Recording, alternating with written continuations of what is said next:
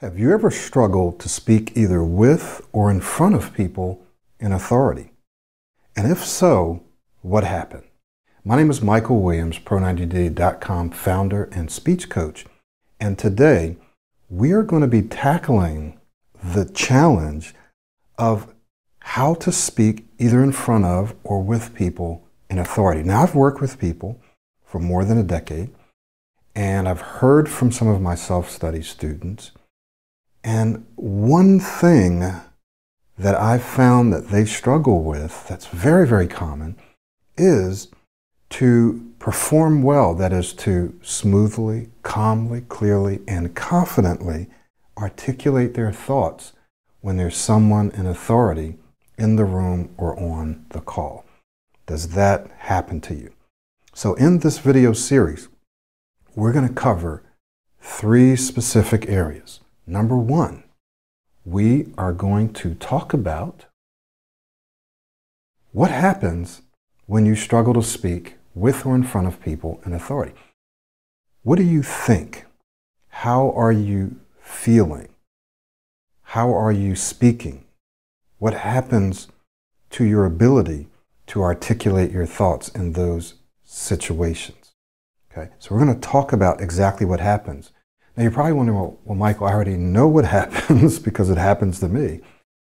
But it's very important that we outline and, in a sense, detail some of the very specific behaviors and reactions and emotions and thoughts that you have when you're speaking to someone or in front of someone in authority. Why? Because if we can outline what we don't want to happen, like what's currently happening, then it makes it a lot easier for us to be clear about what we do want to happen. We don't want this, but we do want that. So how do we know what we want? Well, one way is to look at what we don't want, what's happening to me currently. And so we want to raise our awareness of what we're thinking, of what we're feeling, of even how we prepared for that interaction, right? And then how we're speaking. So we want to talk about those things. So that's the first thing that we're going to talk about. The second thing that you and I will look at is, why does this happen, right? What are some of the psychological triggers that cause this to happen? What are some of the thought patterns that we have that cause us to perform poorly in front of people or around people, with people in authority? Because what happens is, when you don't perform well in front of someone in authority, then what happens is that you don't appear to be as competent and confident as you actually are, right?